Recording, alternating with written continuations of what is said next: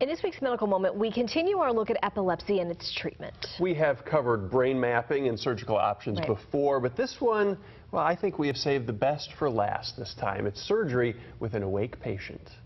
To the uninitiated, brain surgery is scary, and rightly so, but brain surgery while the patient is awake, that's flat out mind-blowing. There's a lot entailed in the initial meeting and spending the appropriate amount of time with patients. They need to know the process intimately, as I know it. They need to understand who I am and why we would do such a thing. If you're wondering, no, the person being operated on isn't awake for everything. They are not kept awake during the opening and the closing because, frankly, we don't need them for that. So they're essentially sedated, but not sedated to the point of having to have a tube placed in their throat and placed on a mechanical ventilator. They're sedated to the point where they're in effect sleeping. For the surgeon, in some instances, an awake patient is a no-brainer. And that occurs when, for instance, we're operating on a tumor that happens to be in the motor area or in the language area specifically. There are other sites that we're leery about to approach under general anesthesia because we don't have immediate feedback as to how that patient is doing. Did that make your face twitch?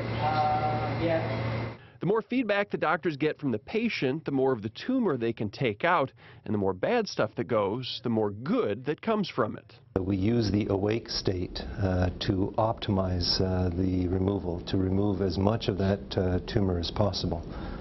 We've known over the past almost 2 decades that when we maximize tumor removal in that fashion, we can extend the patient's survival.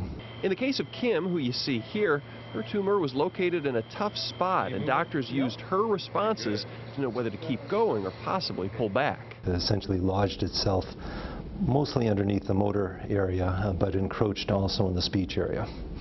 And so we concentrated on making as minimal an entry as possible and spending most of our time getting around the lesion while monitoring her speech ability as well as her motor capabilities so that we had her wiggling her fingers and speaking with us throughout the procedure.